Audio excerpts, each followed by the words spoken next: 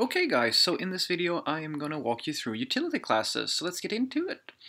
So first and foremost we're going to cover what a utility class is and how we make them and some examples of how they can be used. So you can think of a utility class in CSS as just a class that holds usually a very limited amount of properties that performs some type of styling, and it's what we like to think of a cross-cutting style. Now the meaning behind cross-cutting is that there's no really semantic association between this style and other components on your page, so it's something that can pretty much be applied to any element. A classic example is that you want to float something to the left or to the right, and then usually you have some type of class called float left or float right or pull left and so forth.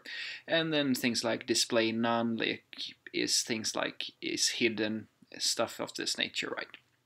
So these are the common cases for utility classes, and that's pretty much it really. But you can also have the approach that you actually use utility classes to build your entire application, and in this video I'm going to show you an approach to doing this. But you should also know that this is a bit like, this is the extreme case. This is a proven way of doing your CSS architecture, so let's have a look at it. First and foremost, we have my little simple server here, which is just going to grab some data and render out a static web page, basically. And here is the data, just some basic content. We can actually look at the application before we go anywhere. So I have this little header here, and all of these lovely ladies and their clothes, and a bit of a footer going here. So that's pretty much it really. And then I have we can just look at my configurations here. So I'm using PostCSS and I'm using PostCSS imports, and then I have the extend rule. We'll touch on that in just a moment, what that's all about. Here's my configuration, my package JSON, and here's my output. This is actually the dist outputted CSS file, so we don't need to look at that just now. But let's look at my rendered file here. So basically this is the markup. And here are all of my CSS files. Now the way that I usually structure this is that I have a entry file which is called main CSS, and then I pretty much import all of the CSS styles that are associated.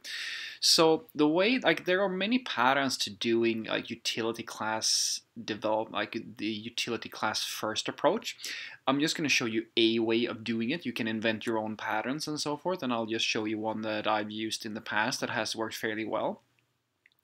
And so the idea here is basically that you group things based on the property name itself. So, and then there are of course things that are a little bit cross-cutting. But if we, for example, look at text here, you see that the naming convention, because that's what it really boils down to.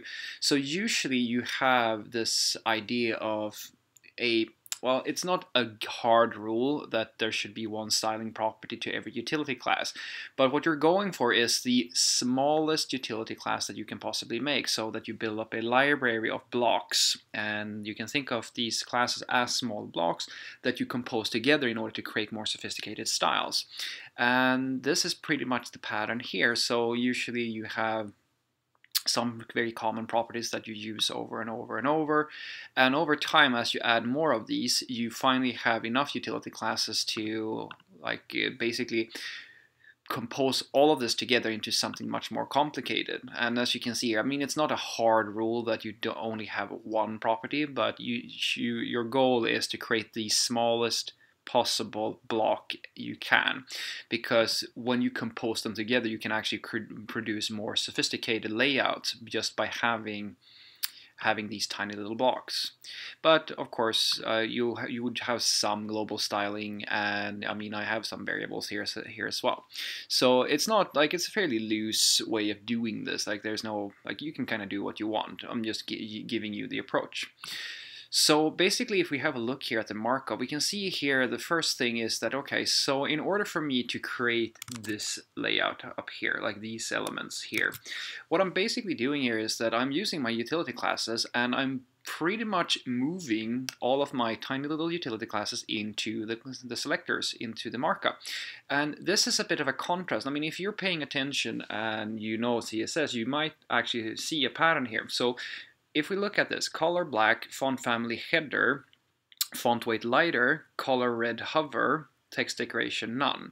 So this is my composition of all of these different classes, right?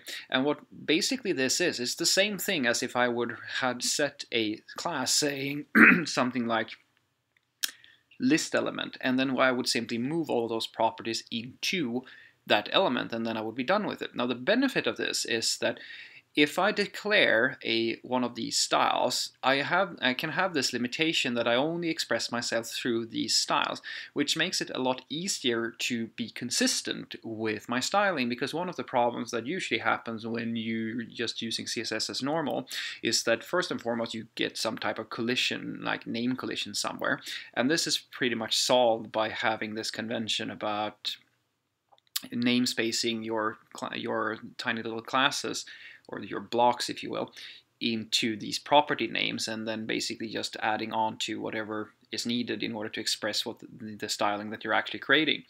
Like if you have that limitation or that convention, it's fairly easy to avoid the namespace collision. And the second thing is to be consistent, because when you as things move on, it's very hard for you to figure out if how to be consistent. It's very common that you find people copy pasting like color values and stuff of that instead of reusing colors that already exist. You get a lot of duplication and a lot of inconsistencies. But this approach to writing CSS is actually very good to avoid that sort of problem. Now, the issue with this is, as you can, for some people this feels very unwieldy, and I'm not going to lie, there's going to be, for large projects, there's going to be a ton of these different selectors. One benefit that I think is really nice about this is that if you follow these conventions, it's very easy to discover whether or not something is used and how the scope of things are. So if you're ever in doubt if something is actually being used in your project, it's very easy for you to kind of just grab pretty much any selector and just have a little bit of a search and find all the references to that selector, and it's fairly easy for you to change them. So I will say that this is actually a very flexible system of working, even though there's going to be quite a lot of a fairly large amount of these tiny little blocks. Now, something that also is worth noting is that in order to mitigate a little bit of this issue here, because some people kind of look at this and they kind of go irk, because this is still a very simple style. Like this web page it's a pretty simple page, and on really large applications it's going to be even more selectors and like more classes than this, right? So in order to mitigate that problem, if you really want to go down this route, because the benefit that I see to this approach is that when you're just starting out and kind of just putting things together, it's a very efficient way to just ad hoc things together and to build up like a composition fairly quickly and being able to be very, very consistent. But once you have something like this, it's starting to feel a little bit painful, because basically what you're doing is that you're moving most of your properties from a single class into multiple classes, and then you're simply bloating your HTML. And that's usually the trade-off here. You can either put your quote-unquote bloat into CSS files, or you can put it into the HTML. And this problem you see here is that your HTML will be very unreadable at some point. It's very likely that you're going to have a lot of stuff here. Now, the way that I mitigate this issue, if I want to go down this route, is to do something like this. And that's this thing here. So if you find that you're seeing that, all right, I have this element and I have a good name for it, I can express that fairly easily. And this is pretty much this element here, nav list. What you can do is that you can actually declare a component for yourself and simply copy paste all of these classes that you're using in order to create the styling for that specific element. And then you can do this, where you can basically just extend the base block and this is why it's so important to keep these as small as possible, because if you're going to extend them, what you really want here is to just compose together these utility classes into a higher class, if you will, but without actually breaking this pattern of using these small little classes. And a good rule to follow here is that you're only allowed to extend the base utility classes once. So this is just a convenience for me to move some of this ugliness that you have from having too many of them in these these utility classes in the HTML, and simply lifting that ugliness into a separate file. My development process is still that I always start by making my compositions using these utility classes, but when I see that I can actually refactor this into something a little bit more readable, I actually make a component file that extends the things that are in the HTML, and then this becomes just slightly amount, a little bit more clean. And yeah, that this is it's a fairly efficient way. It's a fairly good way of making like building web application. You don't have to go this far, but utility classes do absolutely have a pretty strong use case when we're doing CSS development. So I hope you found this useful. Have a great day.